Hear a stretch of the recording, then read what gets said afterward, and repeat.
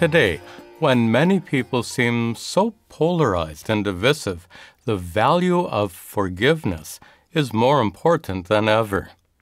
This virtue is considered essential for emotional maturity and for spiritual growth. Properly understood, to forgive is not to excuse or pardon those who have committed harmful deeds. Forgiveness is for your sake. It's meant to free you from anger, resentment, and other painful emotions that can linger long after you've been hurt. When you're freed from the crippling burden of those negative emotions, not only will your life be better, but you'll have a much more positive influence on the lives of others. People often ask, should you forgive those who continue to hurt you, those who persist in harmful behavior? You might have found yourself stuck in such a situation where you're subjected again and again to some kind of physical, emotional, or financial harm. No one wants to be hurt like that. At the conclusion of this presentation, you'll find a good answer to that difficult question. Those on the path of spiritual growth want more than to merely avoid getting hurt. They want to be free from anger, sadness, and resentment because such emotions are huge obstacles to spiritual growth. As they say, you can't strive for the heavens when you're stuck wallowing in the world. A solution to this problem is found in a remarkable episode from the great epic Mahabharata. In its third book, the Vanaparva, Prince Yudhishthira gets into a huge argument with his wife, Draupadi. They argue about whether or not you should forgive someone who continues to hurt you. Let me set the context first, and then share with you some passages I've translated from the original Sanskrit text. For decades, two clans viciously fought over who would rule a vast kingdom with its capital in Hastinapura. Yudhishthira was the eldest of the Pandava clan, and he was supposed to ascend to the throne. But the eldest of the Kaurava clan, Duryodhana, desperately wanted to become the next king. Duryodhana's uncle arranged a rigged dice game in which Yudhishthira was deviously cheated out of the kingdom. He was sent into exile for 12 years, along with his 4 brothers and his wife, Draupadi. They were evicted from their royal quarters and banished to the forest, where they dwelled in a crude hut, dressing in deerskins and living on whatever fruit, seeds, and roots they could find. In the meanwhile, Duryodhana moved into the palace and enjoyed a life of luxury. In the midst of this terrible misfortune, Yudhishthira remained surprisingly calm. Draupadi, on the other hand, was deeply troubled. After suffering in the forest for many months, she broke down and bitterly complained to Yudhishthira.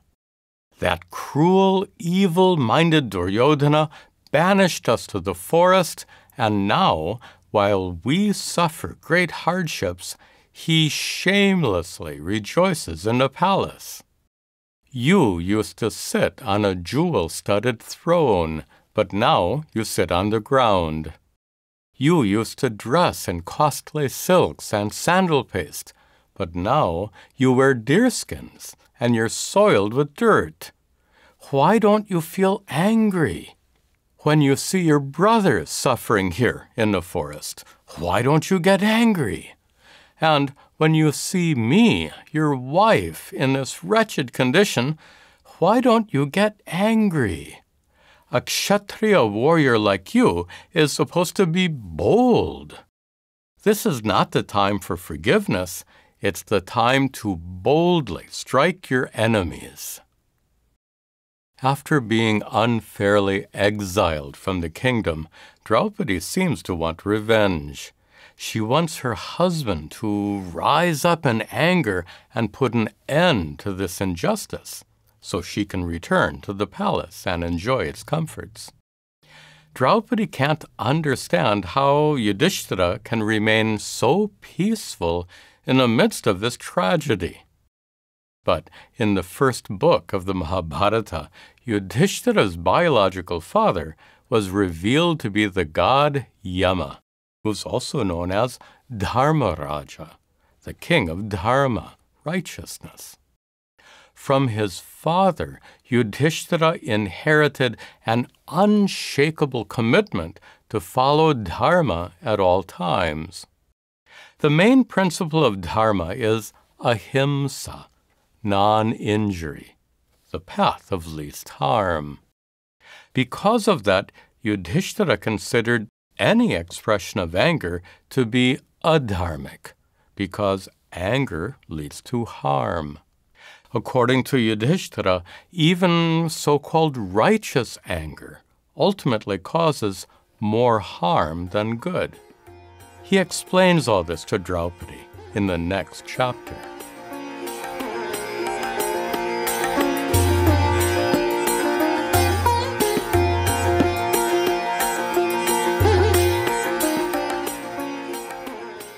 After Draupadi urged her husband to rise up in anger and put an end to their unjust banishment, Yudhishthira remained unmoved, firmly committed to follow dharma. He told her, "One who overcomes anger thrives, but one who fails to overcome anger gets destroyed. Anger is the root cause of destruction. An angry person cannot discern what should or shouldn't be said or done. An angry person can kill the innocent and praise vile murderers. That's why the wise control their anger. Because I understand this so clearly, anger never arises in me." Yudhishthira knows very well that anger can rob you of your self-control. Anger can overpower your judgment, leading you to make unwise decisions and take wrong actions. When you act out of anger, you can end up making a bad situation much worse. Your efforts will be much more effective if they're born of careful reasoning rather than blind rage. Later, Yudhishthira says that a wise person who controls his anger has immense tejas, brilliance, energy, and power. Seeing his tejas, others will naturally respect him and grant him authority. The ignorant, on the other hand, often confuse the energy of tejas with the might of anger. Instead of commanding authority and respect, they use anger to intimidate others into submission. That strategy often has terrible consequences. At the end of the chapter, Yudhishthira concludes, "Those who are righteous always avoid anger. If the oppressed were to oppress others, if the hurt were to hurt others, if husbands were to beat their wives and wives were to beat their husbands, then there would be no peace in the world, and all would perish. But a wise man, a man of strength and dignity, can control his anger, even when he is insulted, wronged, or abused. Duryodhana can't tolerate such things, but I can. So I will follow this path, the path of forgiveness and compassion, the path of eternal dharma. According to the Mahabharata, dharma is not based on scriptural rules that enjoin or prohibit certain deeds, nor is dharma based on your conscience, your inborn sense of right and wrong. In several places, the Mahabharata defines dharma with the words ahimsa paramo dharmaha. The greatest dharma is to avoid causing harm. Elsewhere in the epic, the greatest dharma is, instead, said to be compassion. Ahimsa and compassion are like two sides of a coin. They're expressions of the same virtue. But here, Yudhishthira says that dharma is forgiveness and compassion. Why? Because forgiveness is the key to avoiding anger. Anger that leads to harm. Anger that's an obstacle to compassion.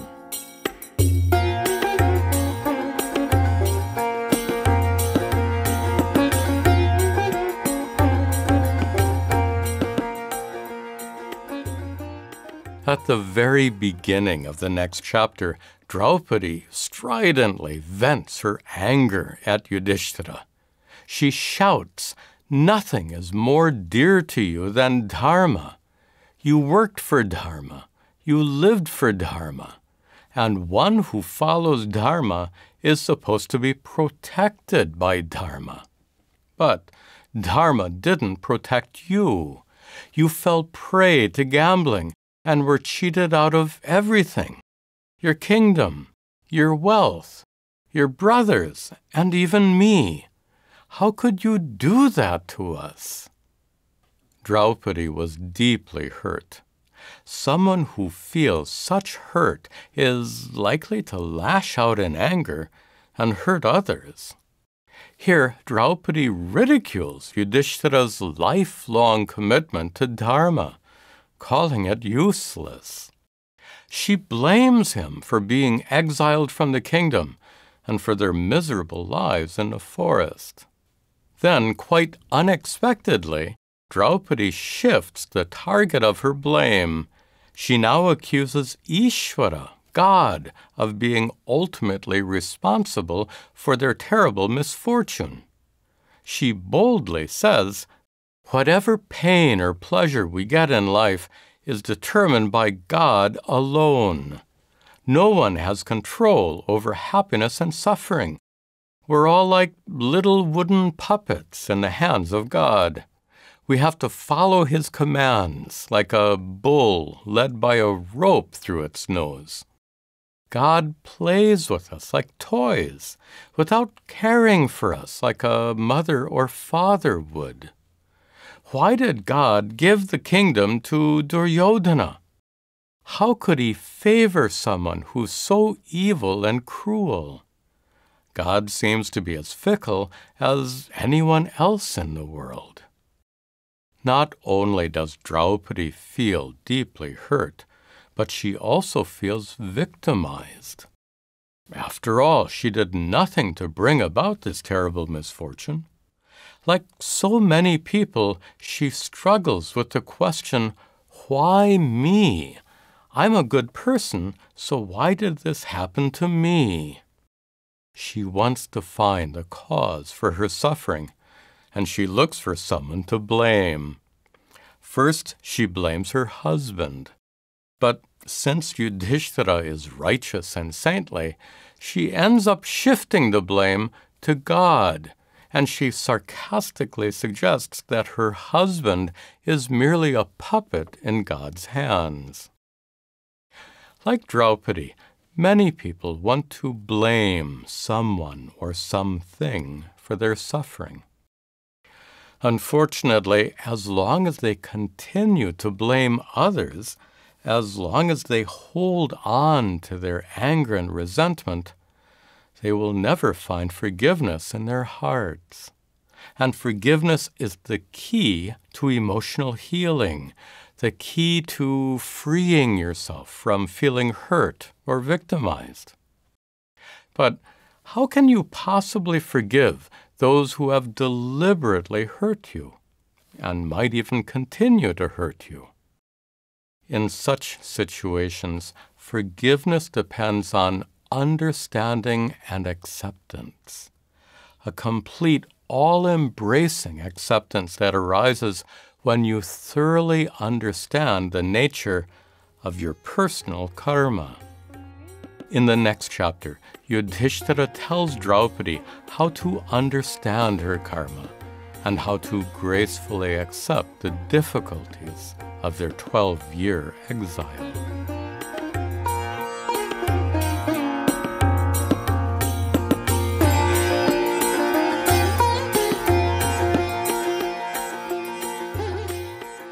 When Draupadi blamed Ishvara, God, for all her troubles, Yudhishthira saw how deeply disturbed she was. And he said, "O Draupadi, please understand who Ishvara truly is. Don't blame him for your suffering." Yudhishthira explained to Draupadi that Ishvara is the karma phala data, the almighty, omniscient being who gives you the results of your own deeds according to the laws of karma. For all the good deeds you committed, either earlier in this life or in prior lives, Ishvara gives you desirable results, results that make you happy. And likewise, for all your harmful deeds, Ishvara gives you undesirable results, results that make you suffer. In this way, Ishvara is not directly and solely responsible for your happiness or suffering. Ishvara only gives you, in accordance with the laws of karma, the results of deeds that you yourself committed in the past. It's true that you have no choice over the so-called good and bad karmas that will affect you in this lifetime, nor can you know those karmas in advance. The ways of karma are unfathomable, as Sri Krishna says in the Bhagavad Gita.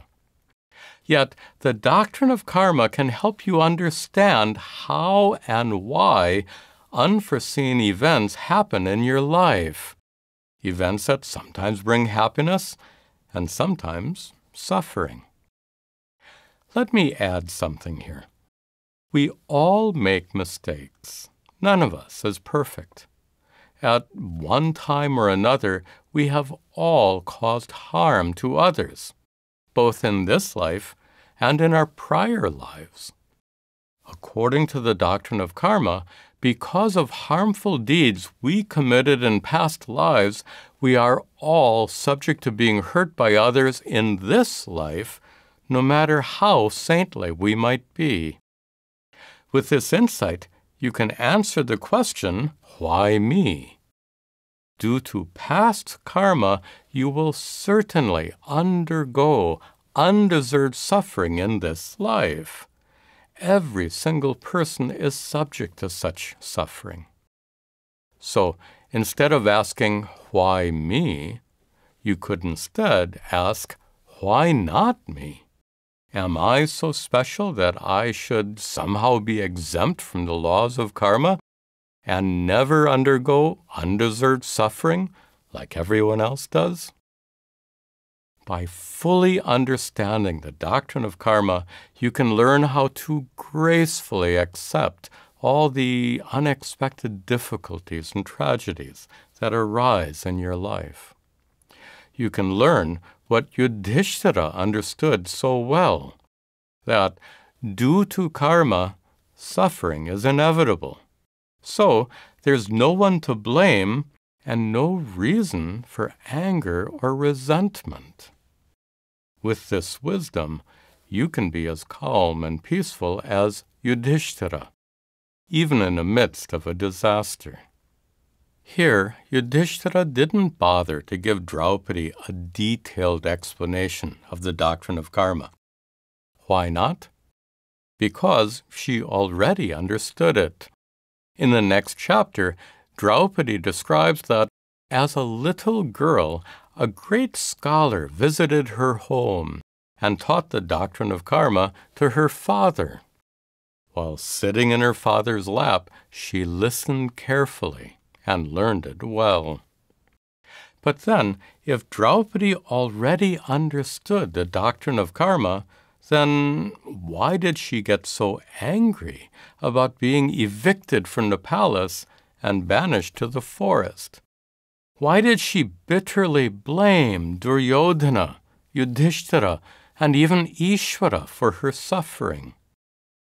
Well, Draupadi later admitted to her husband, "I didn't mean to blame God.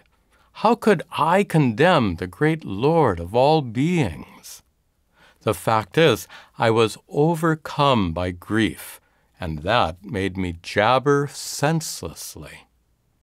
Apparently, Draupadi's intellectual grasp of the doctrine of karma wasn't able to soothe her troubled emotions. This is an excellent example of the so-called gap between your head and heart, a break in the connection between your intellect and emotions. Even when you fully accept the fact that you've suffered due to karma, at first you might still feel angry and blame others for your misery, because it takes time for the wisdom in your mind to sink down, so to speak, into your heart. Fortunately, anger and resentment will gradually fade away as your understanding of karma grows deeper and helps heal the hurt that lingers in your heart. Forgiveness is a process. Initially, you might be filled with anger, hurt, and resentment. Then you can reflect on how your suffering is a result of harmful deeds you committed in prior lives, and the fact that, like everyone else, you are subject to undeserved suffering in this life. Because of the gap between your head and heart, it will take time for that understanding to sink in. But gradually, that wisdom will penetrate your heart and help heal your emotional wounds, allowing you to let go of any remaining anger, hurt, or resentment. Then you can remain as calm and peaceful as Yudhishthira. Before we conclude, let's return to the question raised at the beginning of this presentation. Should you forgive those who continue to hurt you? The answer, of course, is yes. But that certainly doesn't mean that you should allow them to continue hurting you. You have a responsibility to protect yourself from harm. That, too, is dharma. In the Mahabharata, even though Yudhishthira felt no anger or resentment towards Duryodhana, he later assembled a huge army and defeated the Kauravas in war. That war resulted in Duryodhana's death and in Yudhishthira and Draupadi's return to the palace.